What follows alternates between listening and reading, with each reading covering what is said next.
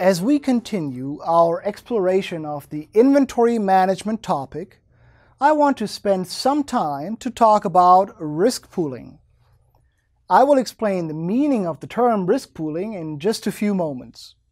For now, let me just say that risk pooling is a set of powerful strategies that allow us to reduce uncertainty and thus inventory requirements as well as associated costs. Let me start out with an example. We're looking at a retailer that operates in Ohio, Kentucky, and Indiana. In fact, the retailer currently has distribution centers, or DCs, in each of these states. Of course, these DCs have to cope with both lead time and demand uncertainty. And as we know, one way to deal with such risk is to hold buffer inventory or safety stock in each DC. The sum of these inventories is the amount of safety stock in the entire distribution system. Of course, this inventory is good in the sense that it allows the retailer to provide good customer service. But it is also bad in the sense that safety stocks, like any type of inventory, generate holding costs. So here's the key question we want to address. Is there a way to lower inventory requirements and associated costs while maintaining the same level of customer service? The answer is yes. And more specifically, the answer is yes through risk pooling. Let's return to our example.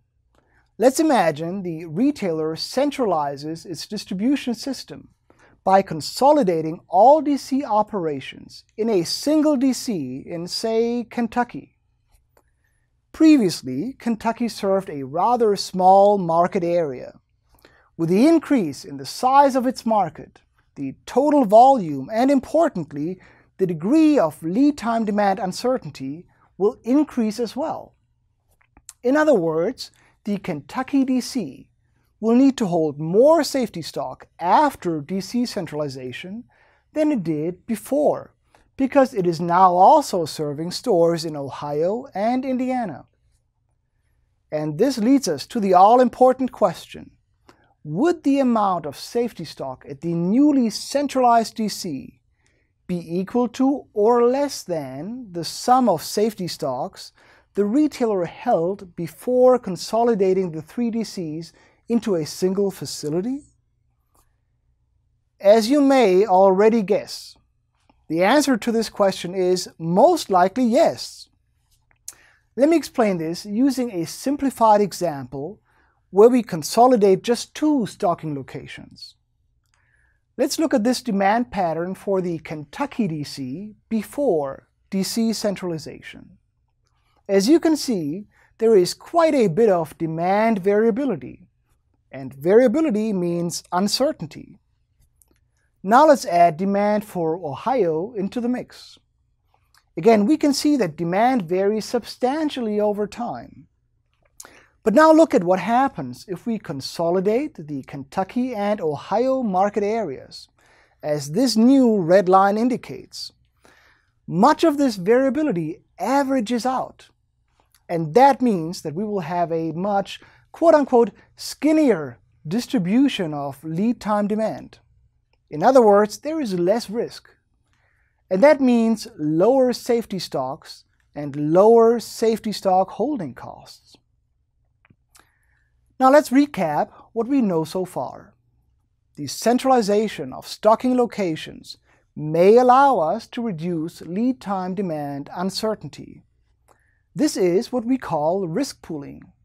In our example, this means that we're pooling lead time demand risk across 3 market areas: Ohio, Kentucky, and Indiana. Risk pooling will be especially beneficial when lead time demands are negatively correlated. This is what we saw just a moment ago. The fluctuations in demand were partially smoothed out because whenever demand was high in one place, it was low in the other place. We can call this the quote-unquote offsetting or smoothing effect. and the resulting reduction in variability or uncertainty allows us to lower safety stock requirements and costs. We can even measure the expected % reduction in safety stocks by means of the portfolio effect. Let me explain. The portfolio effect can be calculated as 1 minus the ratio of total safety stocks after centralization divided by the sum of safety stocks before centralization. Let's again simplify a little and just look at the case where we consolidate two DCs into one. So the portfolio effect will equal 1 minus SS central divided by SS1 plus SS2. Of course, we know that safety stocks are simply the product of the standard normal variate Z that is associated with a given service level and the standard deviation of lead time demand. Let's just say that Z will be the same both before and after DC centralization. This lets us simplify the calculation of the portfolio effect even more. It will be equal to 1 minus sigma DL central, the deviation of lead time demand we now have with a centralized distribution center, divided by the sum of sigma DL1 and sigma DL2, the deviation of lead time demands before centralization. Now bear with me for a moment.